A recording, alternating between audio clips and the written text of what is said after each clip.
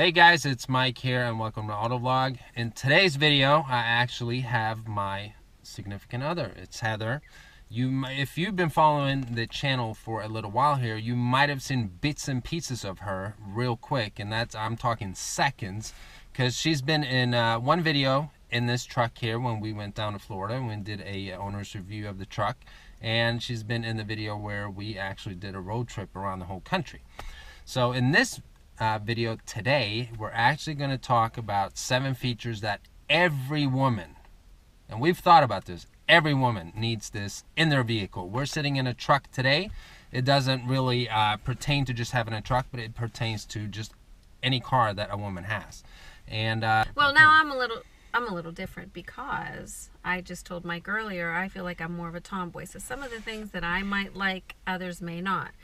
However, I think in general, the ones that we're going to cover, it's pretty universal with women. Yeah, it pertains to any car, but it, pertains to what women want and features that they have in their car. So here is number 1.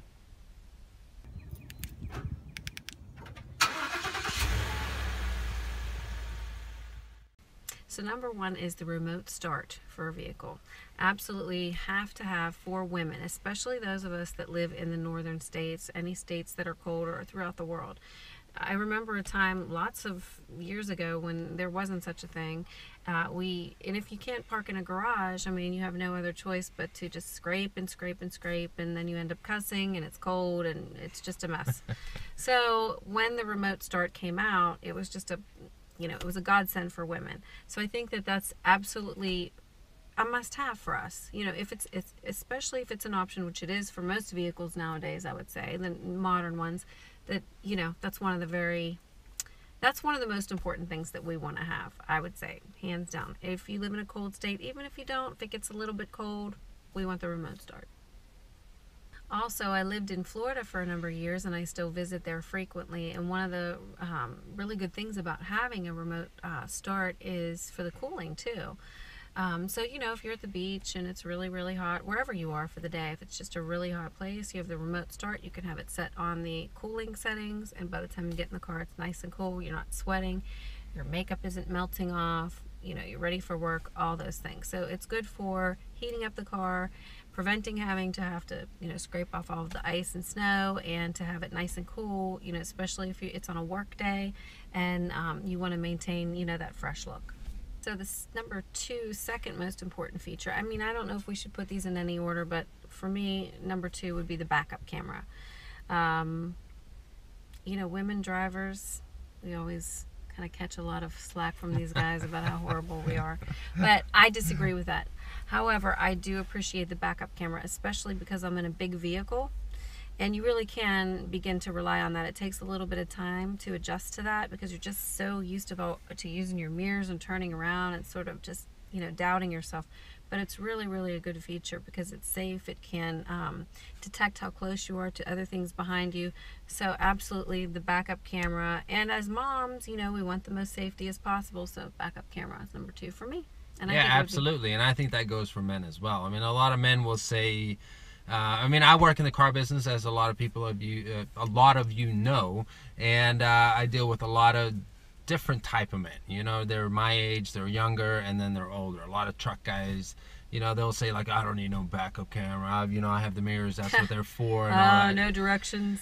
I mean, that's what it's like. But when you get to know your backup camera, if your first car that you have that has a backup camera, whenever you start getting used to that feature, you will never ever live without it. That is, a plus for whether it's a man or a woman. Yep.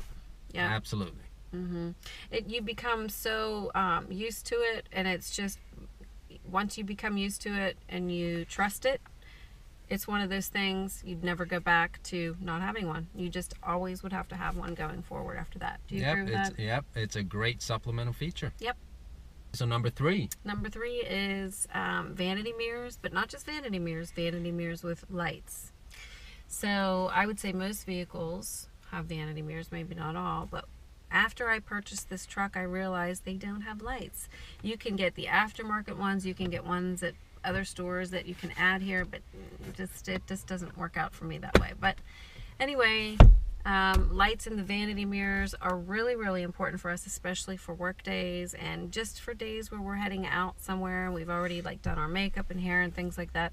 Any days really. Women want to make sure that we look okay. So, and if it's nighttime or even if it's getting dark outside, raining and just the lighting's not bad, if you're using a mirror that doesn't have a light, it just becomes a pain in the ass.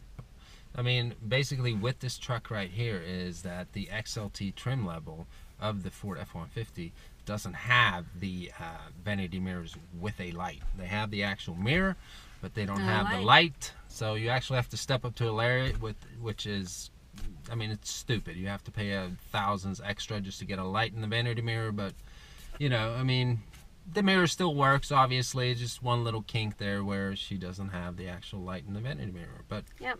It is one of the most important features for you women, isn't it? I've adjusted and I've gotten over it, but for the next upgrade, it will have to have lights in the mirrors.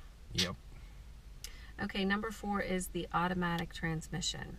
So when I first got my license, and my first 3 vehicles were all standards, and I love them. You know, I lived in Florida at the time, but I was a student, and I wasn't having to go to work every single day, and that was just one of the things that we thought was cool. And most of the kids my age at the time had them. But nowadays, as a mom, you know, having my own business, driving to work every day, I travel a lot. The last thing I want to have to do is constantly shift gears. It's just a pain, especially in Pittsburgh because we have a lot of hills and valleys. So there are many times where we're going to be at a light, you know, uphill. And for women in general, personally, I think I drive a standard or a stick shift decently, but most don't. So we like the automatic transmission. Would you agree with that? Absolutely. I mean, when you have women come in and buy cars from you, don't they mostly want the automatic? Yeah, absolutely. And most men that buy cars from me want to buy an automatic as well. And I mean, this is a this is a completely separate video in itself. But what I mean, again, as a lot of you know, is I'm from Sweden, and in my country, you can't even get a license without learning how to drive on a manual. But on a day-to-day basis, I mean, I prefer an automatic as well, because in everyday life, if you get stuck in traffic on your way to work, you know, home from work, whatever it is, whatever you're doing, who wants a manual? No one wants a manual. If you're stuck in traffic and you do the creep driving, you don't want a manual. Nope. Of course I want an automatic. Nowadays, automatics are so good. You don't lose fuel economy. They're not, you know, horrible, you know, shifting in the transmission like they were back in the day. So absolutely. And it depends on where you live. If you live in a place like this where you're going to be parked at a light, you know, with an uphill grade, you're definitely not going to want to if you're not really skilled, even if you have a manual. Yep, I agree. Was it gearhead? Something? Gearhead. These people you were talking about. Those are gearheads. Yeah. That was it. Gearhead. Yeah, that's true. True gearheads, they want manuals, but you know, I mean, that's just the typical guy thing. You know, they want manuals because most guys don't even know how to drive a manual. Well, I'm not a gearhead, but if I had my third car and I wanted a performance car, I would want that. I mean, if you look at it, a bit of it is like if you're driving a manual, that's intimate driving. That's what it is, because you control the shifting more. But on a day-to-day basis, no, it's an automatic. Okay. All right. Automatic transmissions, number 4. Mm-hmm. So number 5 for me, I think, would be safety. You would think that would be number 1, but yeah, I mean, it's number 1. I'm a mom, but you know, safety is it's a loaded word. I mean, there's a lot of things that fall under that umbrella. So I like the fact that this truck is really big. You're sitting up high.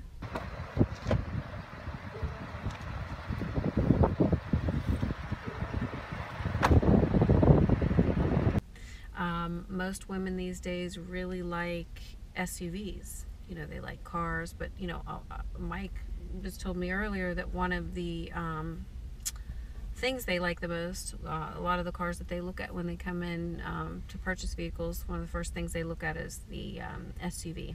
And I had an SUV before this, and a lot of my friends have SUVs, so many women that I know. And I think that what it is I was even saying to him, I said, you know, it's not quite a truck, you know, because that's kind of maybe more manly, even though I'm driving a truck, I like that. but I think they feel safe. It's big, it's heavy, has a lot of torque. Yeah. If they have children, which most of us do, it depends on the demographic. Even the ones that are younger that don't still love the SUV, especially in this area or areas where you have to drive in the snow. And there's a lot of room. The other thing too is we have a lot of, we can sit up really high. We can see everything. We sort of feel like we're a little more in control. I like a car too, I had a BMW for years. I had a 300ZX, but I still, if I had to choose one vehicle, it would be, a truck or an SUV because of the safety and just, the perspective where you are. You're sitting up high. You don't feel so vulnerable around the big semis and other trucks and things. And, we like that. We like that safety feature. So number 6 would be space, storage. Women like a lot of space. We like a nice big glove box. We have a lot of papers. We have a lot of junk. Okay, give us a purse the size of Texas, we'll fill the whole thing. You saw a clip earlier of my junk, and I'm a pretty organized, neat person, but I am. Okay, no, I am. I clean up after his ass all the time. Hon, I am. Okay, you are. Whatever you say. That's going to be edited. You're not going to be laughing and saying that. Yes, Anyway, okay. I have a 6-year-old, okay? We need a lot of space. So whether it's a truck, whether it's an SUV, I personally like the truck. I've said for years, my next vehicle is going to be a truck because I like the bed. For instance, today we have to get a piece of plywood for the bed. I carry a lot of shrubbery in the summertime.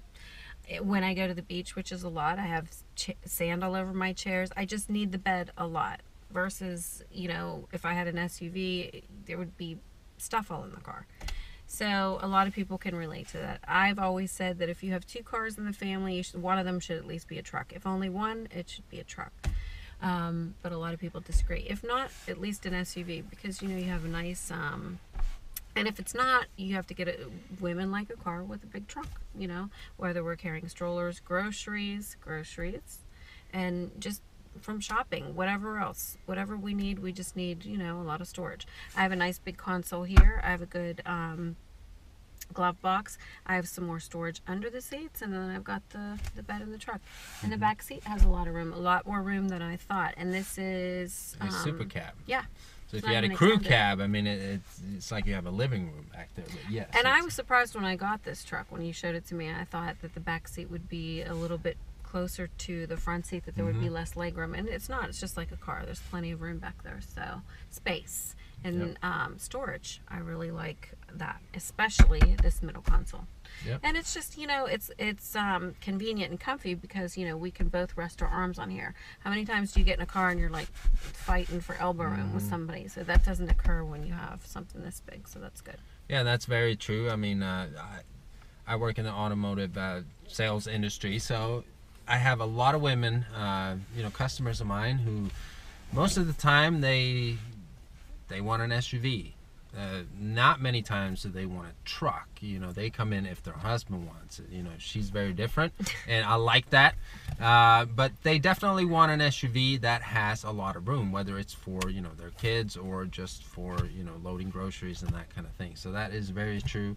And in our case here, we have a truck, and you can't find a vehicle that has better room than a truck. I mean, there's tons of cubbies all over the place and just room to put random crap. And I'll just speak for women. I have a small, I call it the shuttle, and then I have the mothership Louis Vuitton purse. It's huge. And then my little one, it's small. It doesn't matter for women. Whatever space you give us, we're going to fill it up. So it wouldn't matter if this whole half side of the truck was storage, it would be filled. Fill mine. So we want a lot of space just to fill it up with more junk. And number 7 is the stereo system. I think most of us, I'm going to vouch for most of us, even like the older ones, they want to hear whatever jams they're listening to from 1950s, 60s, whatever. But we like a good stereo system. It takes our minds off of all the stuff we have to worry about, which you guys haven't done around the house and things like that. Okay.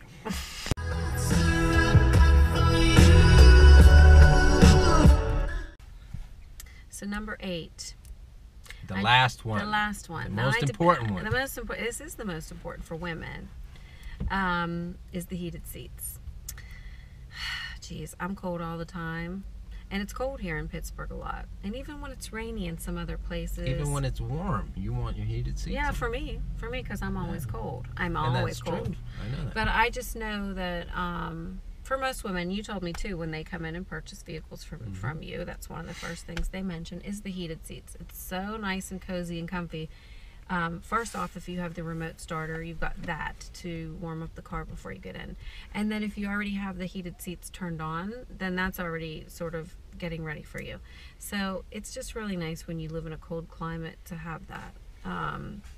Because if the air in the car is still cold, and there's so many times, I mean, most people, you know, if they don't have garages, they want to at least have that. But for women, most of us are cold, I would say. You know, unless we're going through hot flashes. I know for sure my mother and your mother would say we will not be buying the heated seats. Absolutely. We would like air-conditioned seats, which I think they have in some cars. Yeah, absolutely. Which I wouldn't need that at this point. No, you but wouldn't the heated want that. seats. But the thing is, Hannah, I mean, to be honest, even in summertime, you can have the window down, and because it's warm, and you want the fresh air to blow, but you'll still have your heated seat on. Yeah. Because you want your bum warm, right? Mm-hmm. And I like to play practical jokes on my friends. Once I turned the heated seat on in the like dead summer, and I had the heater on, and she was like, "Gosh, it's getting hot in here. What the hell's happening?" And she started getting welts on her feet, and I just was like, "I don't know." And it's this seat. I turned it on. So, but anyway, heated seats, definitely. Okay, guys, thanks so much for hanging out. Let us know what you think of the video in the comment section below. Was there any particular feature that we missed? Let us know as well in the comment section below. And if this was your first time checking out the channel, please watch some of the other videos. If you like them, hit that subscribe button, and we'll see you in the next video. Bye-bye. Bye-bye.